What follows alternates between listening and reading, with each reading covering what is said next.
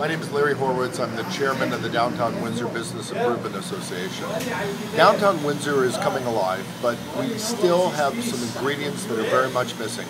And some of those ingredients, most of those ingredients are retail. I've been to numerous cities all over North America, and they have a tremendous mix of retail. They have boutiques, they have antique shops, they have butcher shops, bakeries, they have hardware stores, and we need all that in downtown Windsor in order to create that mix, that balance that we don't have right now. We have too many financial, there's never enough, but we have a lot of beauty salons, we have a lot of restaurants, bars, etc.